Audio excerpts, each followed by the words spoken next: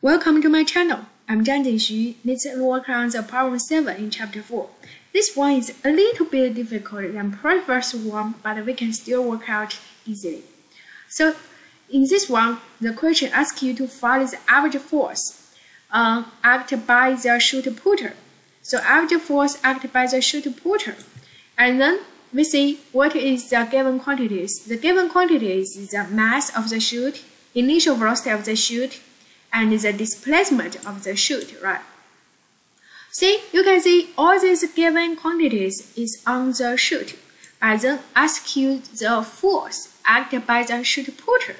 So this obviously this is Newton's third law.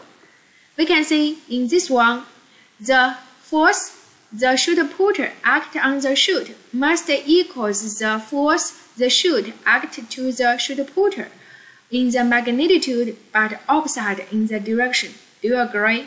Yes, this is Newton's third law.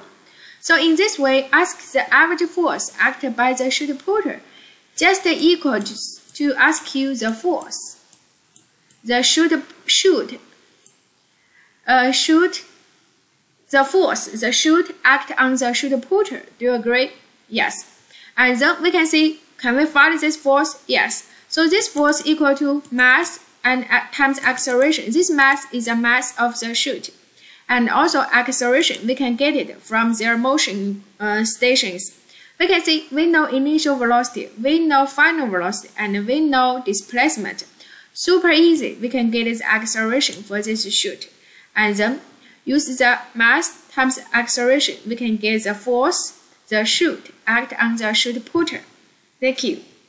Now let's see how we do the calculation. So first step, find the acceleration by using this equation. We know initial velocity, final velocity, and displacement.